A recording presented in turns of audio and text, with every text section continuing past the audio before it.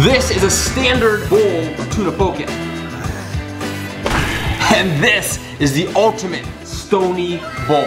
Boom, 4 pounds, 14 ounces. We are going to see how fast I can consume this 4-pound monster of a poke bowl. Ultimate Stonie Bowl challenge. Timer starts in 5, 4, 3, 2, 1, go.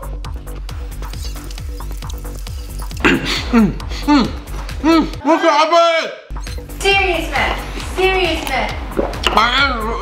Wasabi my nose. Today is the official launch of Stonie Bowls. We got 19 locations dropping coast to coast, where you can order all of my signature rice bowls or even build your own bowl. StonieBowls.com to check out the locations, menu, everything you know about Stonie Bowls, giveaways and stuff. Be sure to follow Stonie Bowls on socials. We ordered the entire Stonie Bowl menu today, so let me introduce you to my 6 signature bowls. You know, first up, we didn't make the Stonie Bowls menu with this crispy shrimp wasabi aioli bowl in mind, but the chefs over at C3 came up with this awesome combination. It's delicious. So as you can partially see, we've got the crispy panko breaded shrimp with wasabi aioli on top.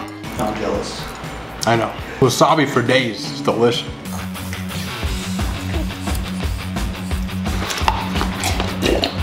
Next up, this is the signature spicy tuna bowl. This and the oyakodon were the reason why I wanted this menu to come together. I feel like there are certain aspects of poke and marinade that people just don't get right. So this is our special blend. It's got the standard culprits in there, you know, it's got the ponzu, the shoyu, and it's delicious, so.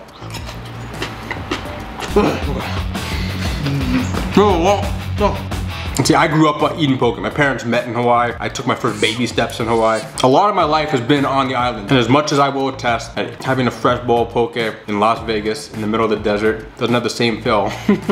This is what I personally think is the best poke you can get. All right, third signature bowl. Clearing up the fish, we've got the mango salmon. Obviously trying to bring a little bit more tropical flavor to the menu. We got our mango on the side, a nice large pile of salmon in the middle with our miso ponzu sauce. So if you're a fan of a more sweet tropical experience with the poke, mango salmon.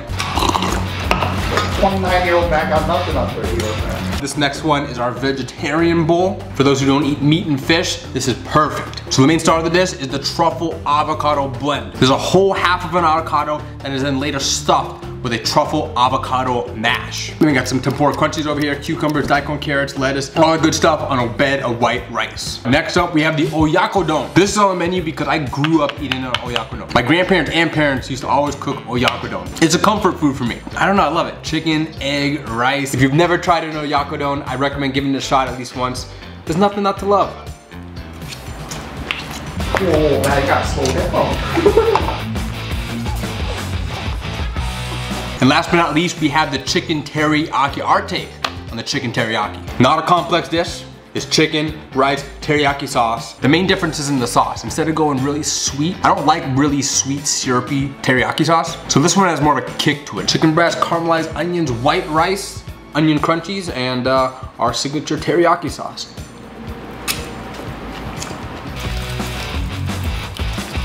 And all of these signature bowls come in ultimate size portions. Like, this is no joke. These are 3.5-pound bowls.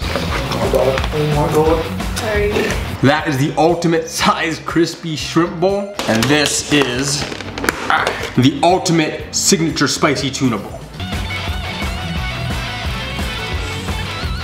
Come on, come on.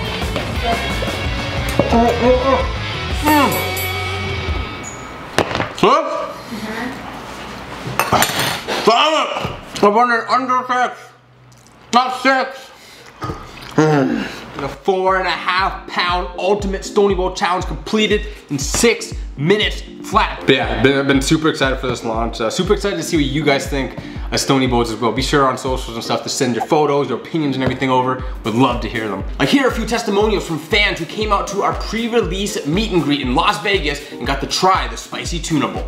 What did you guys think about the poke? Oh, it was so good. Yes, it was good. It had a nice kick to it from the jalapeno. The avocado mixed in with the rice, A1. It's delicious. It was good. I love the heat. Yes. Like, The jalapeno. Chili oil in Yeah, it I too. thought it was the ginger. Yeah. I was like, panicking there for a second. Very earthy, very not. The fish was fantastic. Very good, very fresh. It was well seasoned, not too strong, but the edamame added like a nice crunch to it. Oh, it was good. Matt, I love you. But that's it. Thanks for watching. I'll see you in the next food challenge.